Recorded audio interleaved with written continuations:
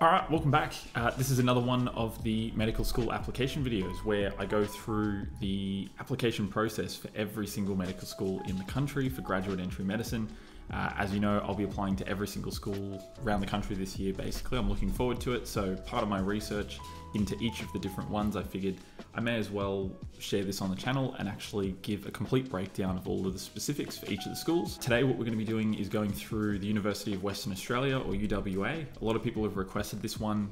It's yet another school that I don't know much about. I'm learning now I didn't know anything about any of them, to be honest. It's an interesting one because it's a GEMSAS school, but it does things a little bit differently as always, maybe a little bit less differently than what we see with most of the others. So far, we've had a bit of a trend with every single school having their own kind of unique little kind of quirks to the way that they do things slightly differently.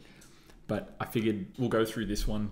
It's one that intrigues me again because Perth is actually, I've always wanted to go to Perth and I've always considered actually living in Perth. It seems pretty chilled and pretty laid back. As well as that, when I'm looking at my options, the cost of living is a whole lot lower. So that's also a whole lot nicer to think about as well. Anyway, so this is a GEMSAS school. So as I did in some of the previous ones from last weekend, I'm not going to be going through any of the generic GEMSAS processes because I've already done that in the UniMelb one. You can check it in the GEMSAS admissions guide, which I'll link below. But I'll also link below the UniMelb video that I did at the end of last year. And you can kind of look through that and I explain like in a lot more detail the whole process of GPA weightings and all the rest of it.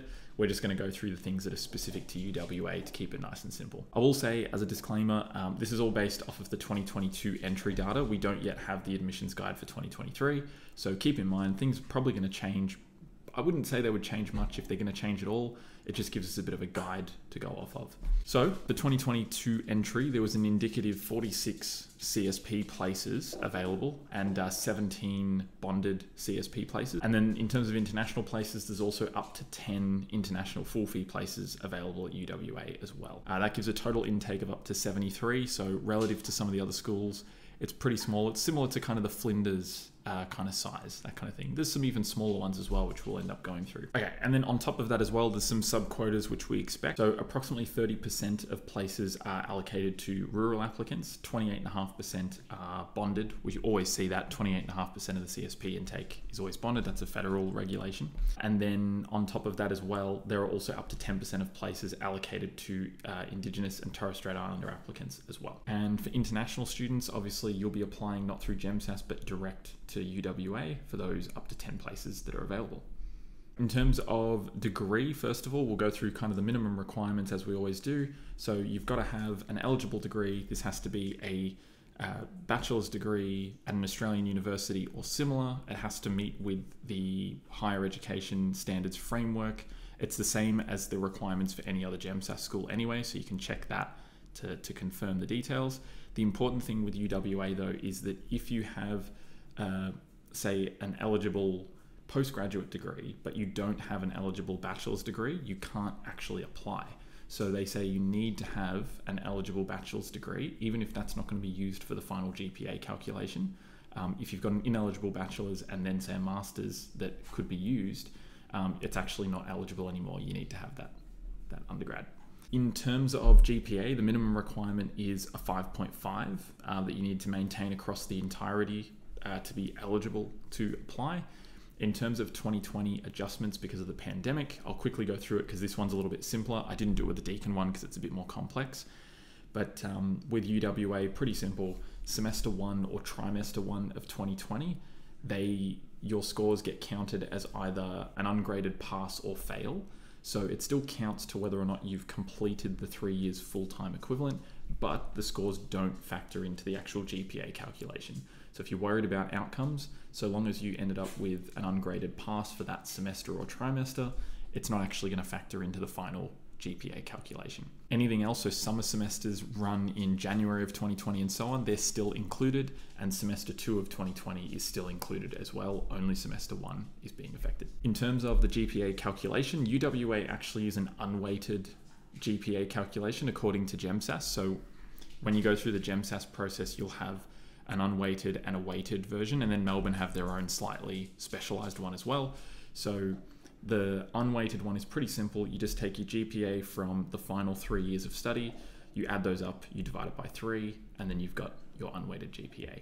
So if you had studies in 2020 for that year, you just don't add in the GPA contributions from semester 1, only take semester 2, and then that will be that year's GPA, and then that goes into the calculation. In terms of postgraduate studies, so they do have a couple of allocations for PhDs and Masters by Research. They treat them slightly differently. So PhDs, similar to the University of Queensland, if you've completed a PhD by the time of application, then it will be deemed a 7.0 GPA, but it needs to have been completed by the time of application. They also consider Masters by Research, but they don't actually take the full GPA from that program. What they do is they'll take your bachelor's degree GPA, and then you'll get a 0.2 bonus on top of it. So say you had a 6.5 unweighted GPA from your bachelor's degree for 3 years, and then you went on and did a Masters by Research, then it would go from a 6.5 to a 6.7 with just a complete boost to it. So that actually is quite a big jump on an unweighted GPA. So if that's your case, then that actually is in some ways kind of a bit of a help as well, as opposed to having to rely on consistency across the entirety of the Masters by Research. Same thing with the Masters by Research, that has to have been completed by the time of application. It can't be concurrent at the moment during application in order for that 0.2 bonus to apply. As always with any kind of GEMSAS school, if you're in your final year of your undergraduate and you're applying and you're going to be using that for the GPA, that's okay. What will end up happening is for your unweighted GPA, they'll just look at your first and second year, or the 2 most recently completed years, we'll say, in case you're doing a 4-year degree, and they'll add those 2 up, divide it by 2, get a statistical average on those. That will be used for your ranking for interview. But then what will end up happening is, if you were to say get a conditional offer, which we'll go through in later detail, you still need to maintain above a 5.5 to qualify at that point. But effectively the first 2 years, or the most recently completed 2 years of study, will be what actually counts towards your ranking and selection. They also say that they accept 2-year and 1-year conversion courses and accelerated courses and that kind of thing. But if that's the only degree that you have and you don't have an eligible undergraduate degree completed before it, then that 2 or 1 year program needs to have been completed before the time of application as well. So they seem to have this cutoff. They don't want any concurrent study unless you're in your final year of your bachelor's degree. Otherwise, pretty much everything to be considered has to have already been previously completed before actually making the application. UWA is another one of the unis that doesn't actually apply the 10-year rule. So that's great for people like me, who's kind of on the cusp, and it means that technically I'd have the ability to reapply again. Actually, I didn't even really think about that all that much. So if you've got a degree that is for 2023 entry, if you've completed your degree before 1st of January of 2013, technically it's outside that 10-year window. And for other unis, you'd have to do additional study and that kind of thing to maybe requalify it. UWA doesn't apply that, so it doesn't matter how old your degree is, it will be considered as normal, regardless of whether it was done 5 years ago, if it's currently being completed, or if you did it 20 years ago. That's it. In terms of minimums for GAMSAT, they have a slightly different minimum eligibility. So you need to have a minimum overall 55 as a final GAMSAT score, but then they still apply the minimum 50 in all 3 sections. Same thing as well, international applicants, you can use either a GAMSAT or an MCAT score, so long as the results are available for that sitting that you want to use by the 31st of May in the application year. In terms of minimum, so for international students, same rules apply for the GPA, minimum 5.5. GAMSAT is a minimum 50 overall and 50 in all 3 sections. And then if you're using an MCAT score, then you need a minimum of 492 overall and a minimum of 123 in each section. So in terms of selection, they actually have in the GEMSAS guide, they actually quote the average for GPA and GAMSAT that achieved an interview, not necessarily a final place, but an interview. And they quote that the average GPA of interview offers was 6.72 and the average GAMSAT score was 68.31. So that actually, I mean, the 6.72, that's quite high, but it's to be expected. 68.31 is a little bit lower than I expected. For some reason, I had this idea that UWA had really, really crazy high cutoffs because of the really small intake.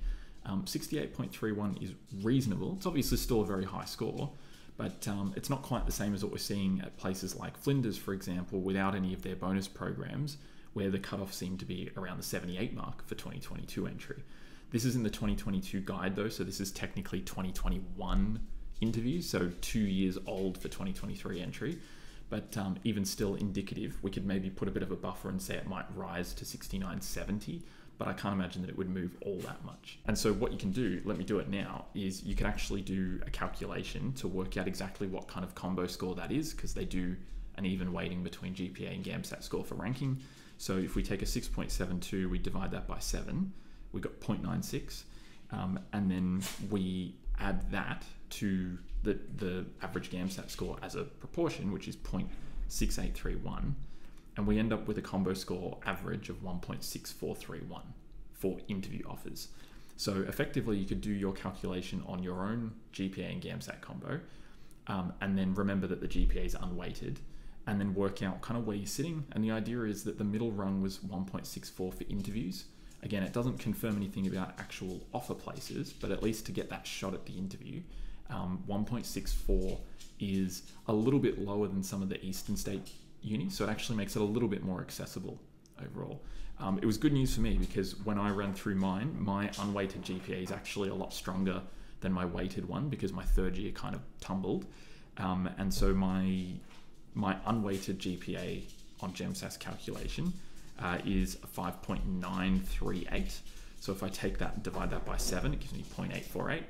And then I add that to my GAMSAT score of 0.84 because they use a weighted GAMSAT score, and I end up with a 1.688. So that's a lot more competitive than I was at Melbourne, for example. It's a lot more competitive than I am at most of the unis. It's more competitive than where I am at Flinders, and it's around about the same mark. I'm a little bit more competitive at Deakin because of their bonus scheme.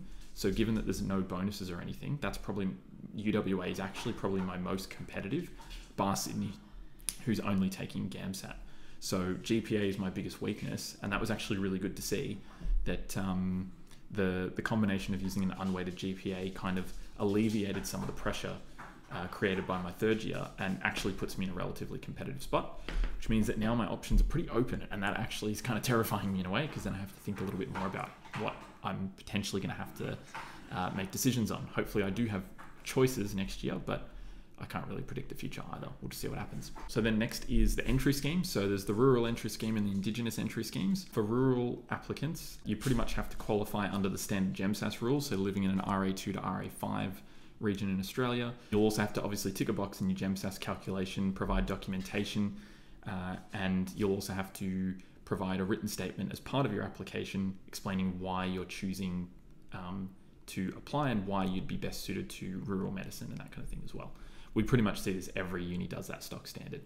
For Indigenous applicants, you apply direct to the university through the University of Medical Science and Dentistry, and I'll link that below as well. You still can apply through GEMSAS, but it also says that there are alternative pathways that are direct through the uni as well. So for interview, they kind of word things a little bit weirdly. So they say selection for interview is based equally on standardized GAMSAT overall score and GPA. I'm assuming when they say standardized, they're meaning just the weighted GAMSAT score, and they're not doing any additional statistical adjustment to either of those.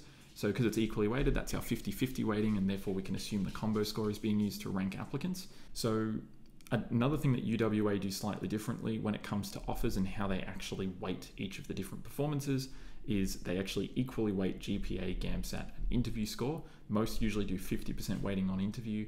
UWA does 33% across the three of them each. And so then again, you'll be ranked on the weightings of all three of those, and then selections will be made. For rural applicants, they have a rural rating. So obviously it's a separate ranked list. They don't specify exactly how that works. I'd imagine they're just using a rural cohort so that the selection is going down two separate pecking orders effectively. In terms of how the offers work, you still will pick or select the boxes for what places you'd like to be considered for. So obviously if you're a domestic applicant, you've got the options of CSP and or bonded. You can choose just CSP, or you can choose just bonded as well, although I don't know why anyone would choose just bonded, or you can choose both of them.